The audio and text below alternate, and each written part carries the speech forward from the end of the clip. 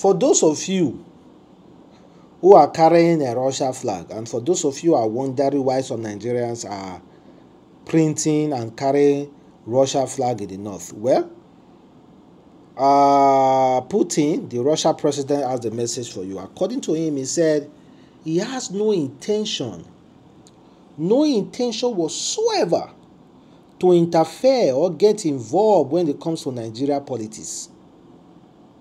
No intention whatsoever to interfere or get involved when it comes to Nigeria politics. And he has no intention to even assist to overthrow any government.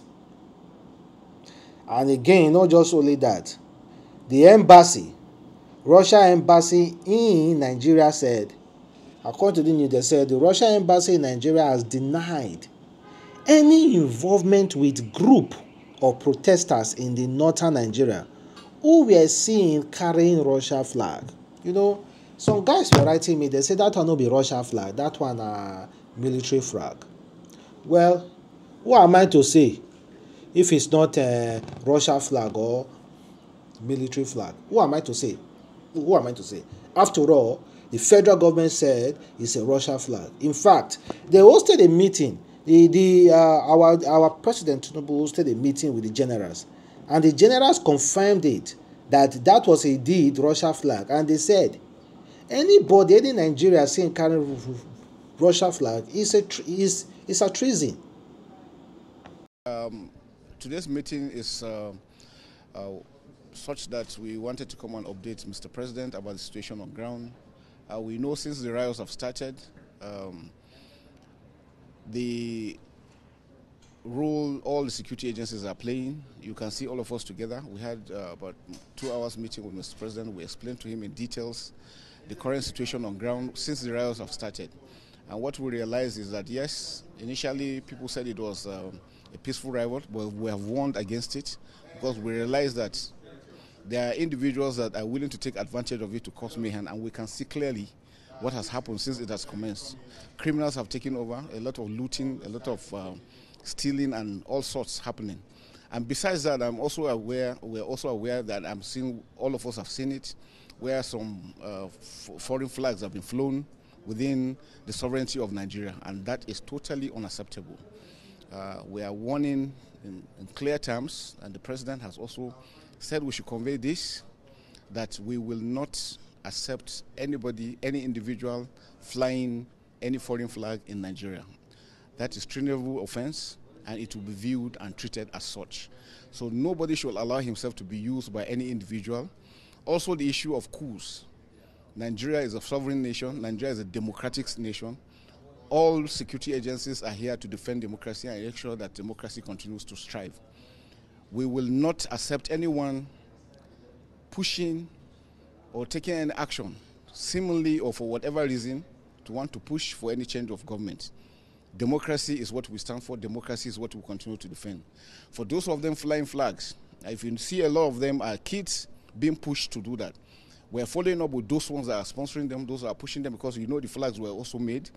We identified those areas and we're going to take serious action against that. The president is clear on his instructions for us not to accept anyone that wants to disrupt the peace and tranquility of Nigeria.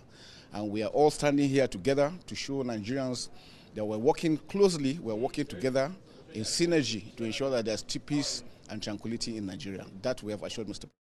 Well, okay, you had the generals there who met with the president. That was yesterday or day before yesterday. Well, about the Russia. So I am not the one that said it's a Russia flag. They said it's a Russia flag. They have done their investigation. So people messaging me say it's not a Russia flag. It's a Nigerian military flag. This and that. I don't really understand you now, honestly speaking. They said a Russia flag. So the coup and everything, you heard exactly what they said. Well,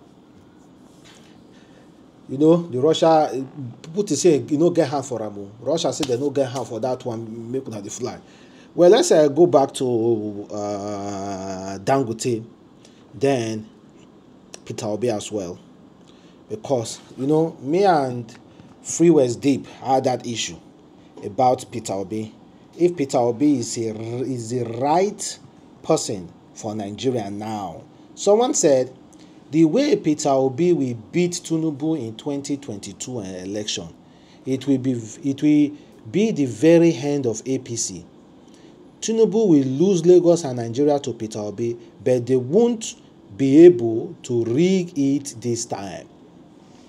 He said in 2027 that Peter Obi will beat Tinubu hands down and they won't be able to rig the election this time.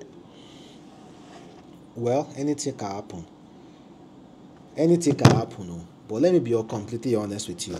I had a very strong argument with this guy that day, and I said, as in Nigeria, we need a ruthless and a good leader at the same time. If we get only good leader is bad.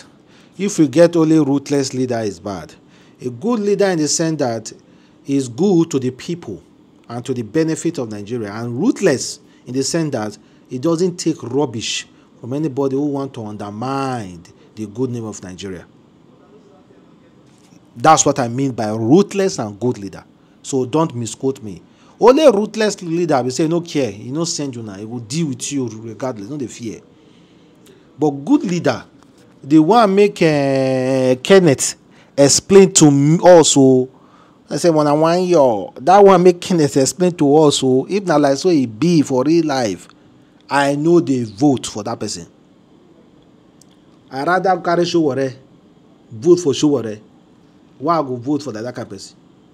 But if it's just for political gain and because you want to use the hand, then I can consider. Well, let's listen to this guy, Deji.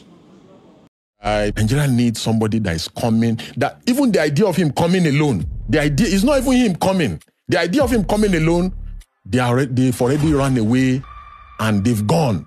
Because the bad eggs in the system, in the police, they need somebody that will teach them a lesson for the consequences of their behavior. The bad eggs in the army, in the civil service, in every service in the country that is destroying the country, they need to be taught that there's consequences for bad behavior. And right now, there's no such person. If by mistake or by providence, someone like Omoyele Sowore becomes president, before he's even sworn in, the entire country will be empty. All the politicians will run away. Yes. All the because let me tell you, Abdul Salam Abubakar said it now during the, there's this peace accord, something they used to do. He said, hey, Sowore, if you enter, all of us, we are finished. So you heard him very well. So the thing about Tinubu now, Kenneth, make Kenneth go exposed to whether we like it or not, we'll remove a lot of supporters from Peter Obi and the thing about Peter Obi, sorry. The thing about Peter Obi is that wait till Kenneth talk, he will remove a lot of supporters from Peter Obi and because many Nigerians no like too good leader. If you say you are praying for good leader, you have to define your good leader well for other people.